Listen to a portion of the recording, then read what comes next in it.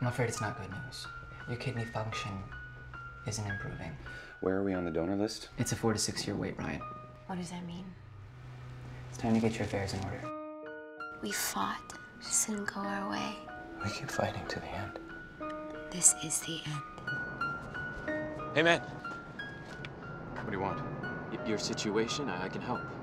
You know I'm a cop, right? Do you want help or not?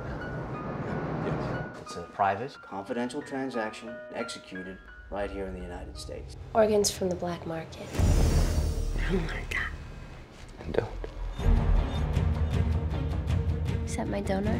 Yes, it is. Can I meet her? It's best if you don't.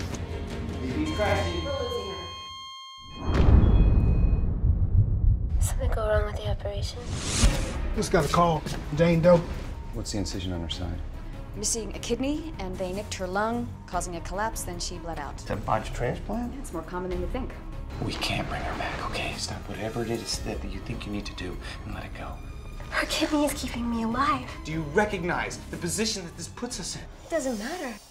We can lose everything. I want to make sure this doesn't happen again. I have nothing to do with this. I'm building a case with the district attorney.